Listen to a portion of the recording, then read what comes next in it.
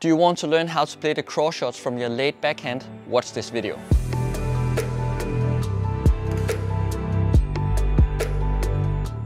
This is Basic Feather. We are a badminton brand founded by myself, Flemming, Quach, and Morten, the former All England champion. What we want to do is to create high quality products with a very minimalistic approach. So when you see our products, I'm sure you'll feel like this minimalistic Scandinavian vibe.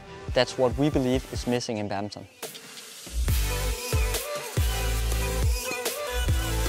First up, the backhand clear. We have it in two versions. One where you meet it a bit higher and the second one where you meet it a bit later. These two shots are pretty difficult, I would say, and for probably a bit more advanced or experienced players, because you really need to make sure that you have the right length. If not, and I choose to play the cross backhand and I don't have the right length or the right height, I'll get punished by an opponent super fast. So again, it's a shot where it's good to have as a variation, but probably play the straight backhand clear, if you have to play a backhand clear, is 9 out of 10 times a better choice. But this is a good shot to have, to know how to play, because sometimes it is definitely useful.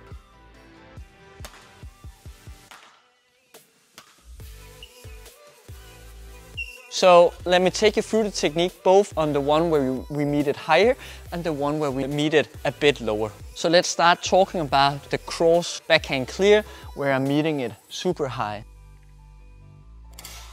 The technique here is having my backhand grip. If you're in doubt of the grip, I've linked the description on the backhand grip, so you can have a look at how that is. So my backhand grip, and then I prepare here with my shoulders, having it probably a bit close to my body. And then I start with the elbow up. Elbow pointing up, racket pointing downwards. And then this is actually where I generate the power. Having my elbow up, and then I'm meeting the shuttle as high as I can. So step 1, close to the body. Step 2, elbow up. And then I use my thumb to generate the power from having my racket pointing downwards and then meeting it at the top. Where I want to reach the shuttle when I want to do the backhand clear cross court, of course, is slightly in front of me if possible.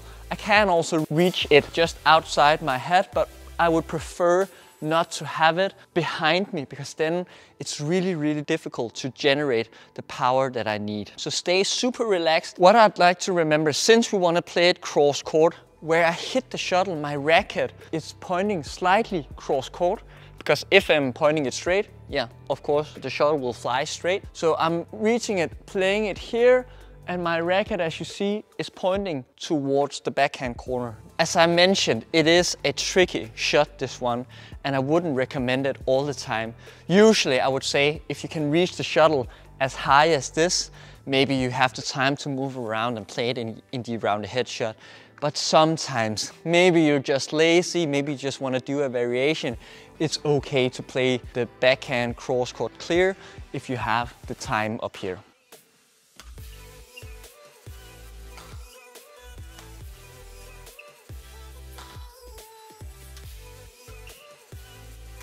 So the technique for the cross clear late backhand, I still have my backhand grip, but I would twist it slightly towards a pan grip, I would say. Still, it's my thumb generating all the power. That's still very important to remember.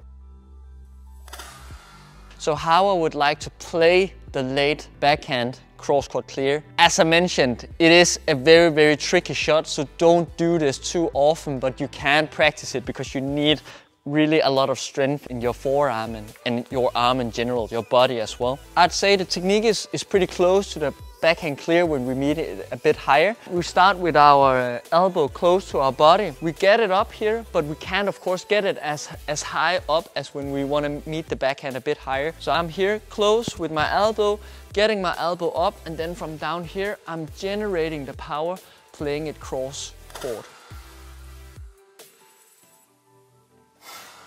Where I want to reach the late backhand cross court clear is probably within the range of being slightly behind me and then a bit in front of my shoulder. So probably the range that I have here, that's where I can hit the backhand shot to generate power. If I play it all the way down here, I can't generate the power. It's basically impossible.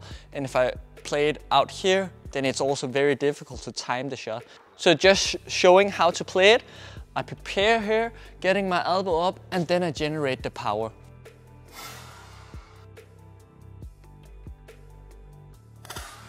As mentioned, the height and the length is super important, so that's why if the shuttle is slow or you don't have enough power, perhaps you should choose another shot instead of this one, but still it's a good one to practice. It's a fun one to practice. Lastly, the cross backhand, where you slice it a bit, both where you meet it early and we meet it late, where you slice it cross court to the net. It's a super useful shot actually to have, because it forces your opponent that they're just not standing and waiting for the straight one, whether it's a clear or a short one that you choose to play with your backhand. So the cross one short is a super good variation to have. So the late backhand cross court towards the net, or a cross slice perhaps, I would recommend you to have the pan grip actually on this one. It's same technique. I start close to my body, getting the elbow up, and then I swing my racket. I'm actually super relaxed in my shoulder, in my arm. I don't need much power in this one. Basically what I need is the rotation in my arm and my body. So I'm close here, getting elbow up, and then basically I just rotate here. That's the power I need to be able to play the cross court one, the cross slice towards the net. The backhand cross slice towards the net, where I meet it high, I would have the standard backhand grip on this one. As with all other backhands, start my elbow close to the body, getting the elbow up, and then I basically just swing my racket, guiding it towards the corner. So I'm starting here, 1, 2, getting the shot up, meeting it. As you see where I hit the shuttle, my racket is pointing towards the net. Again, I don't need much power actually. I just need the rotation in my arm to guide it cross court and slice it a little bit.